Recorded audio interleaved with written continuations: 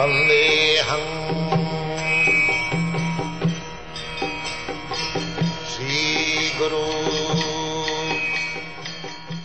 The following is a class on the Srimad Bhagavatam, 6th Canto, 1st Chapter, text number 23, given by His Divine Grace, A.C. Bhaktivedanta Swami Prabhupada, recorded on the 23rd of May, 1976, in Honolulu, Hawaii. Srila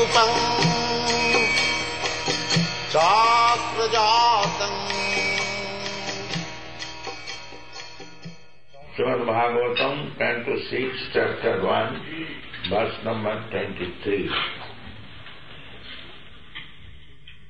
So in this way, the Ajami,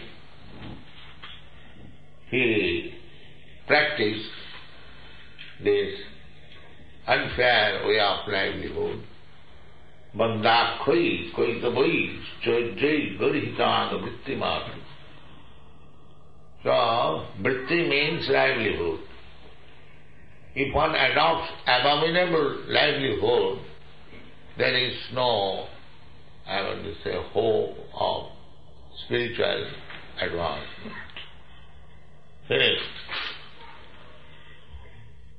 Because we have learned from Bhagavad Gita, Arjuna says, Krishna, Parabrahma Param Dhama Pavitram Paramam Bhava. Krishna, you are the Supreme Brahma, Param Dhama, the Supreme Resort for everything, and Pavitram Paramam Bhava, and the Supreme Pure. So nobody can approach Krishna impure. That is not possible. In the Bhagavad Gita, still it is said, Jisam tu antagatam papam, one who is free from all contamination of sinful activities. Jisam antagatam papam, jananam punnakarma. Simply engage in pious activities only. They, such persons, dandamaha nirmukta, without any doubt and duality, bhajanti man idirabrita. With fixed up mind, he can become Krishna conscious. So, this Ajami, he learnt all this nonsense, abominable way of livelihood. Therefore his example is how he was downtrodden and fallen. Still, by the grace of Narayan, how he was elevated. That is the itihas, history. It is Shuddha Goswami is citing how Krishna consciousness is powerful. That is the motive of narrating Ajami, Uddha, in delivering Ajami. So here it is said, Evang nivasatastasya ralayana satasuta. Everyone is tasuta, his children. Even one big economist professor, Professor Marshall, he says, I was student of economics, the Marshall book. He says that economic development begins out of family affection. Family affection, that is the basis. That was his understanding, that nobody would work for livelihood unless he is attached in family. That is his proposition. So here, he was attached to the family. Lalayana satat sutam. Atat brihatshitu sutata vittoi. Material bondage is that family affection. It is not that one has to give up this procedure. No, that is not. the Vedic civilization is so nice that you accept the platform which is suitable for you. Brahmachari, Grihastha, Vanaprastha, Sannyas. Spiritual. These are called ashrama. Ashrama means where spiritual culture is practiced. That is called ashrama. Perhaps we know this ashrama word. Ashrama means it is not a place for sense gratification.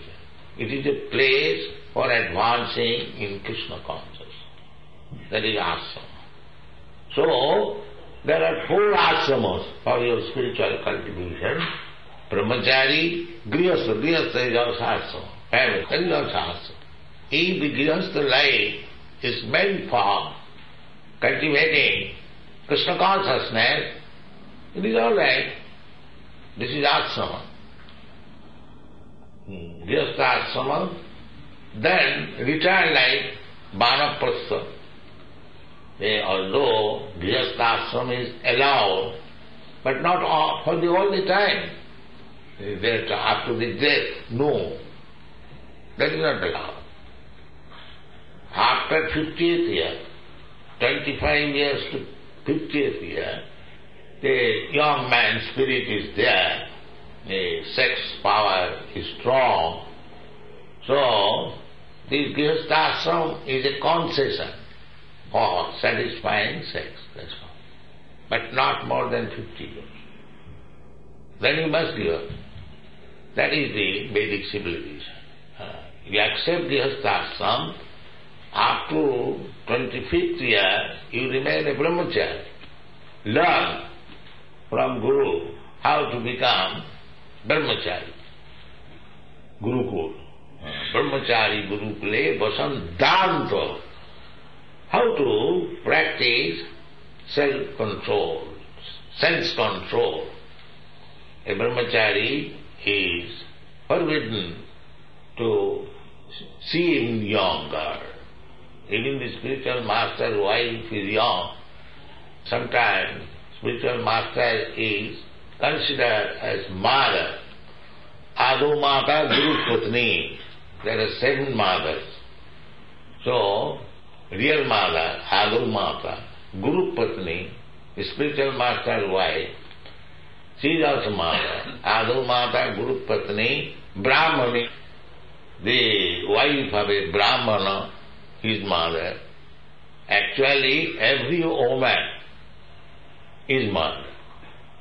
That is moral instruction. Matrivat paradareshu. Anyone, any woman who is not your wife, except your wife, everyone, every woman is to be considered as mother. This is education. The nutshell of education is defined by Chanakya Pandit. Who is Pandit, learned? So he does not say that one who has passed any PhD, BSc, no. He doesn't say that. He says any person who has learned to see like this, what is that? Matrivat paradareshu. Everyone's wife should be considered. Paradara, Paradara means other's wife. Matrivat, mother. Therefore, the Vedic system is, when we address another woman, mother, no other address. Mother, can I do this? Would you like this? The address should be mother. Practice, this is practice. The brahmachari is practice. He goes to every householder's life, mother, give me some. That this child, if he is taught from the very beginning of his life, that address all women as mother, that training and intermingling with anyone, that is a different training. That is brahmachari. So brahmachari is taught that how he should behave in society, what is the aim of life. That is brahmachari. Matrivat paradaya. Parudadveshu lostava. And others' property just like garbage. Nobody goes. But I have seen nowadays garbage is also tackled. I have seen in Hong Kong. One woman is finding out something valuable from the garbage. This is Kali. It is untouchable, but still people are trying to get something from the garbage. So downtrodden, this Kali. Matavat pradareshu paradabheshu lostavat atavat sarvabhuteshu. All other living entities think like yourself.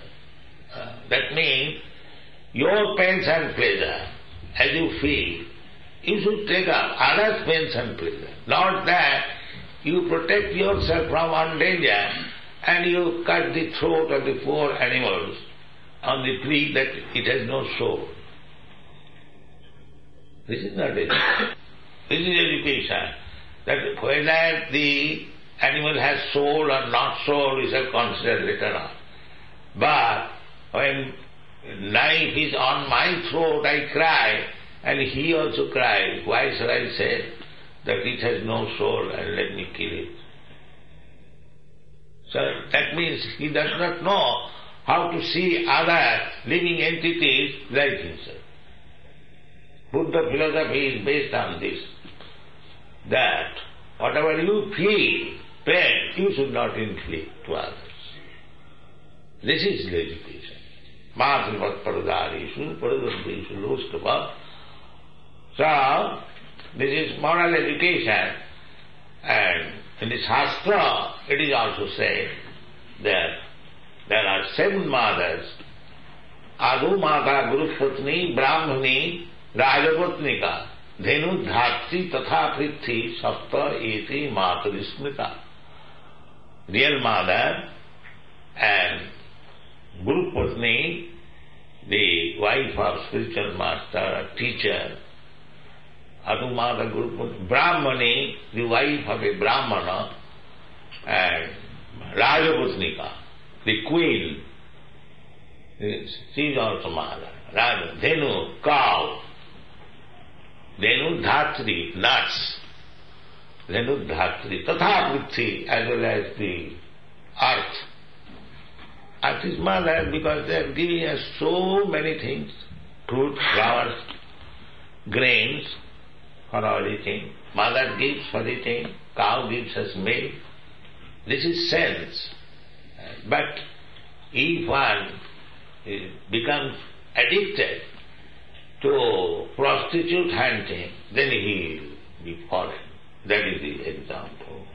Then he will become thief, rascal, cheater, drunkard, and so on, so on, so on.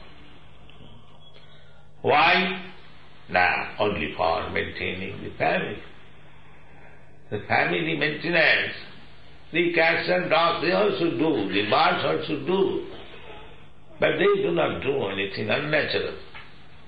A bird maintains his children, brings some fruit or something in the mouth and puts into the mouth of the small kiddies.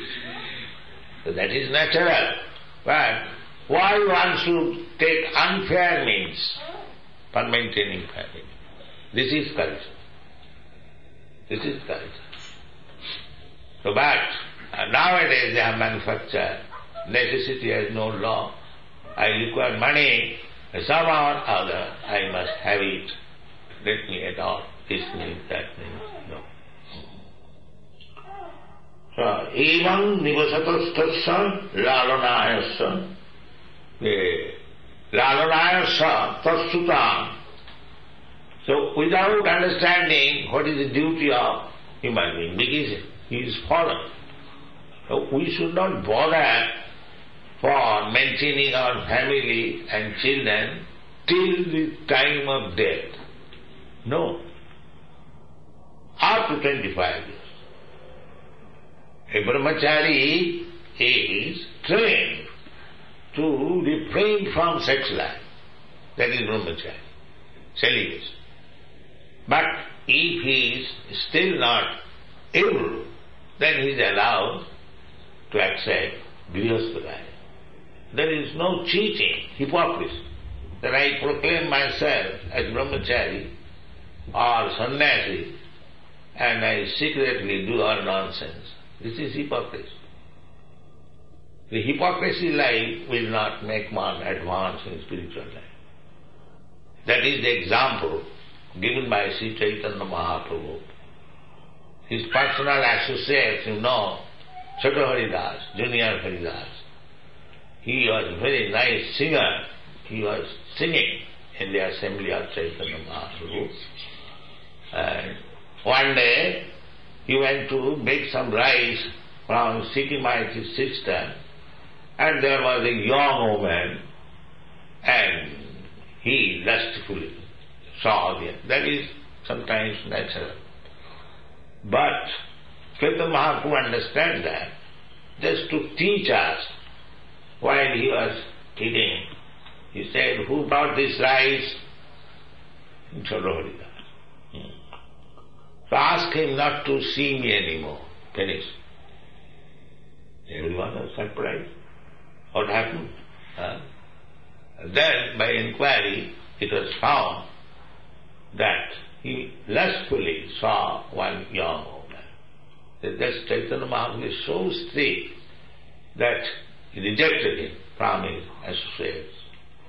Then other big devotees requested him that he has committed some mistake. And please excuse him, he is your servant. And Chaitanya Mahaprabhu said, all right, then you will bring him back, you live with him, I am leaving this place. I am leaving this place. Oh, then said, no sir, we shall not raise this question anymore. So when this Choto Haridas found it impossible to again go into the assembly of Chaitanya Mahaprabhu, he found it hopelessness. Then he went to Triveni and committed suicide.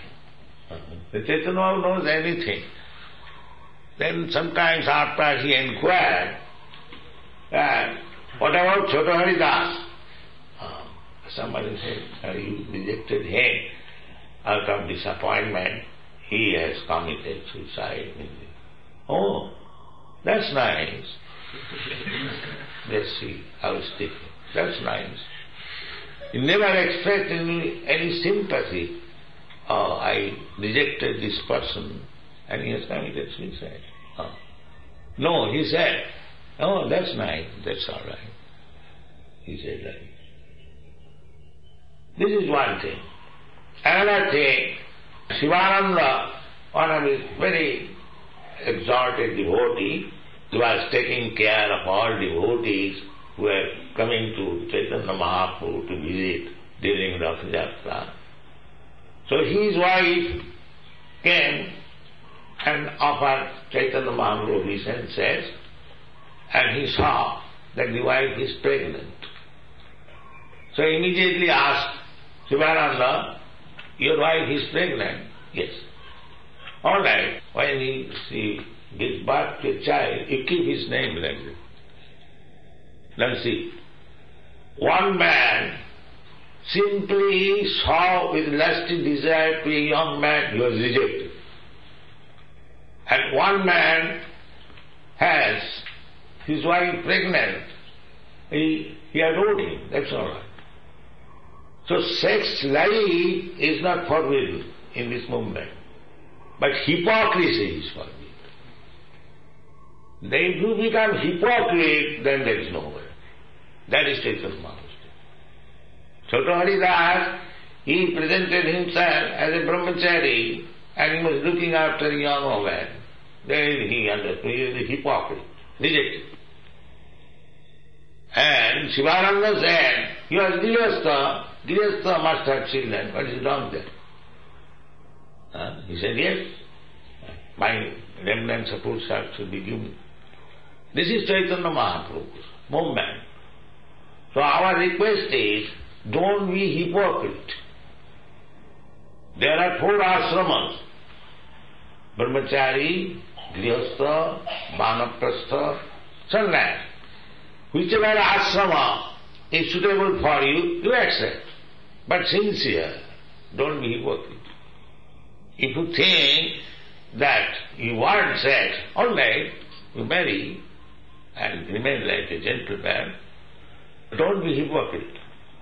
This is Chaitanya Mahaprabhu. He did not like hypocrisy. Nobody likes. But for a person who is seriously engaged in Krishna consciousness movement, for him sex life and material opulence is not very good. That is Chaitanya Mahaprabhu's opinion. Parang param jigimisho bhavu niskincanasya bhajaran mukhasya. Parang param. Therefore, voluntarily Chaitanya Mahaprabhu accepted sannyas. He was very nicely situated in his family life. When he was family man, he married twice. One wife died, he married again. So, Chaitanya Mahaprabhu taught us not to become. But when he took sannyas, he was very, very strict. No man could come very near to him from distance. This is Chaitanya Mahaprabhu's teaching. So, they have to follow strictly the rules and regulations. If you are serious, then this is Chaitanya Mahaprabhu's movement. Niskincanasya bhagavad bhajanon mukhasya parang param jiginishu bhavusagarasya vishayinam sandarsanam athajusitanch ha hanta vishabhakshanat diyasa. Those who are determined that in this life we shall finish this material way of life on material. That is real struggle for existence. Actually everyone is trying. Material life means it is full of distress, dukkhalayam, Krishna says. So long you prolong this material way of life, that is called struggle for existence.